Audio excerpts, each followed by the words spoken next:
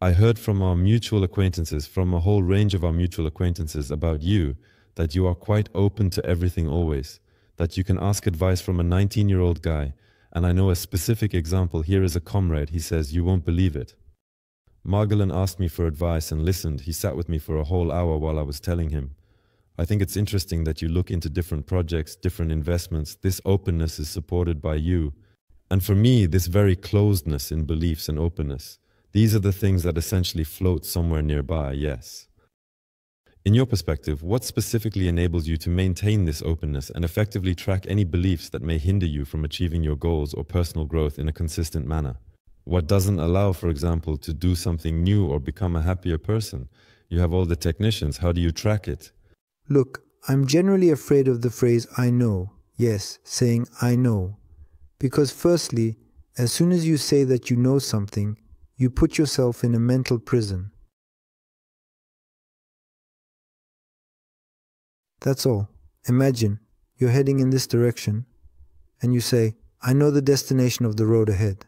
This signifies that you have positioned yourself in a situation with no way out. Why continue if you are already aware of the outcome? I am referring to this. Life is perpetually on the side of questions and inquiries. And the sole response to our existence is mortality. That is, demise is the responses.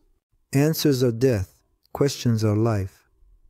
Accordingly, imagine this.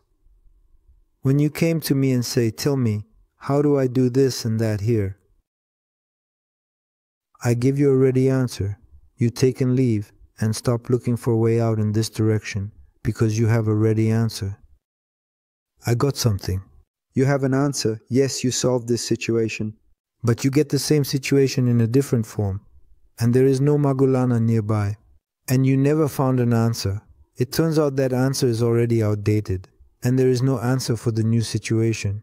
Because you closed the track here for yourself. Therefore, I know it's death.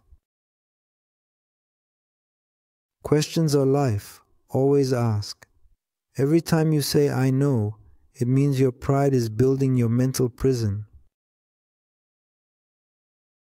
So you have to ask everyone. In Islam, there is a good rule. If you don't know, ask someone who knows. If you don't know, ask someone who knows. Elementary. And you ask, that's why we have a boot camp today, Invest Boot Camp.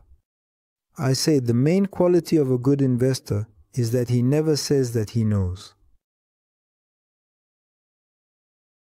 And a highly significant point, I must say, there are absolutely no foolish or senseless inquiries whatsoever. There are foolish people who don't ask questions. No matter how knowledgeable he may be, if he doesn't ask questions, he is foolish. Therefore, there are no stupid questions. You need to ask. Who can say that he knows everything in this world or something in this world? We don't know anything.